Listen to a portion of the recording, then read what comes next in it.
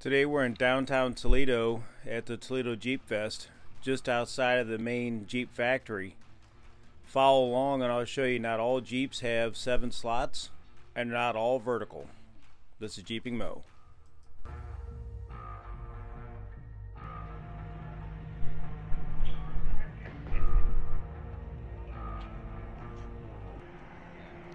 So we got down here early, everybody just setting up. It's about 8 o'clock right now. I imagine here in a little bit this place is just going to be packed. So you're in the downtown Toledo. We're here on the first day of the Toledo Jeep Fest. No one's even here yet. I'd imagine that the vendor show will be pretty cool tomorrow.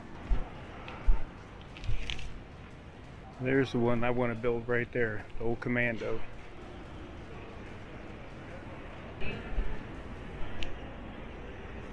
With the jail interior. Very nice.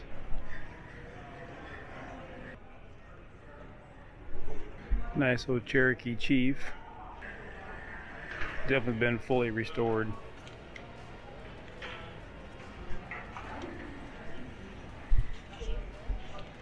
Pretty cool old Grand Wagoneer with the diesel.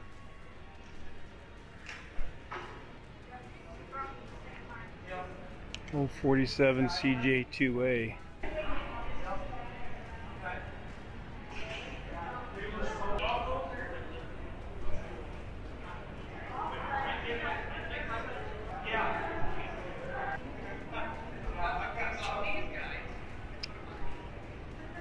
Jeep's version of the luxury vehicle. It's a pretty fancy old Jeepster.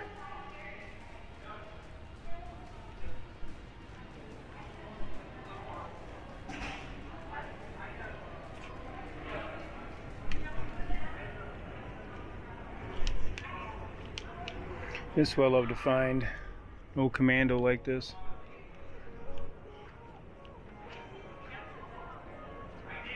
At first I thought this was Bleepin' Jeeps FC, but it wasn't.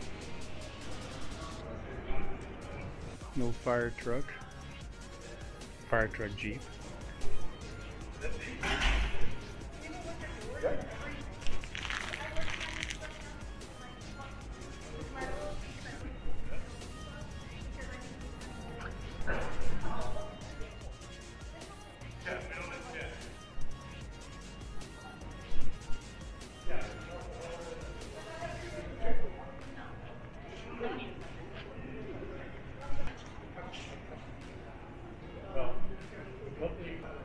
Pretty cool. Must have just been an old, just to pack supplies around.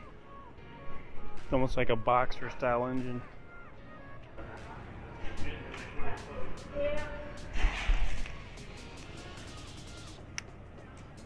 There's quite a few vendors I recognize from the last couple of shows. It looks like Easy Trunk here has a much bigger presence than they had at much bigger presence with the Smoky Mountain. See Dennis from Terraflex here. There'll be a lot of big names here. Now, this will be the first big show since everything opened back up from the pandemic also. Everybody's probably dying to get out.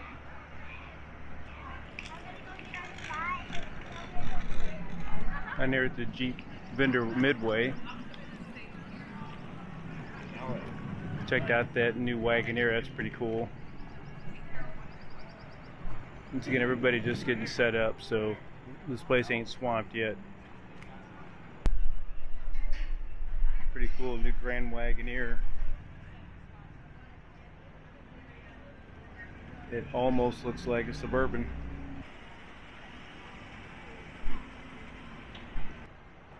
That'd be a fun ride.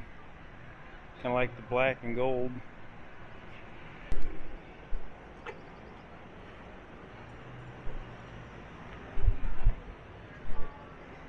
So they run the CV joints on these.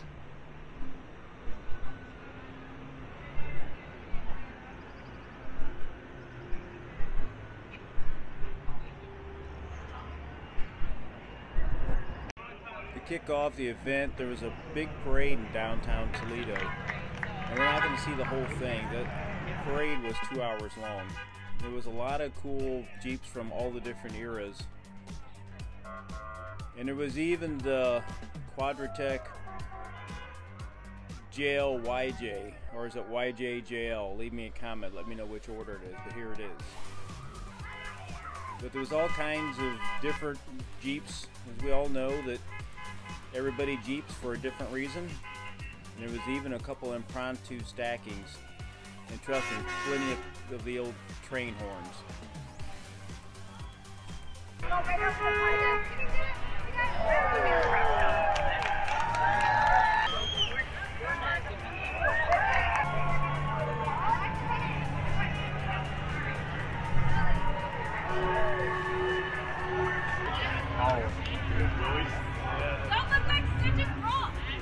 I love to find an old truck like that.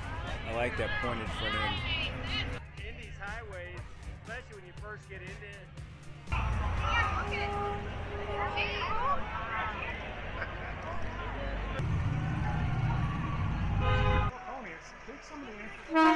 We had talked to several of the vendors in other videos, so we just got a lot of footage from the show.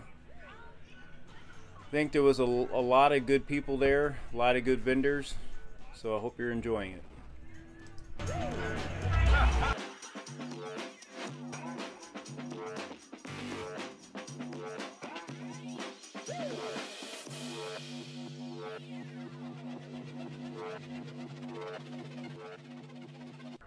Towards the riverfront area, they had a huge stage set up, beer gardens, all kinds of activities to do. The bands were playing all day.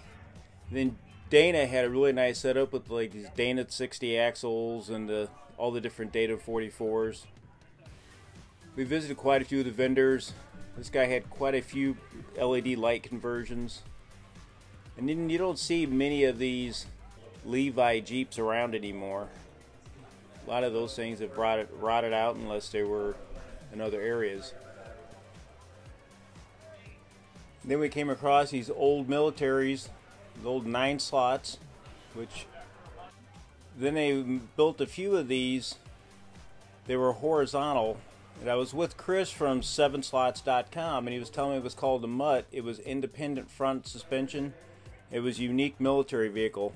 They didn't make many of those.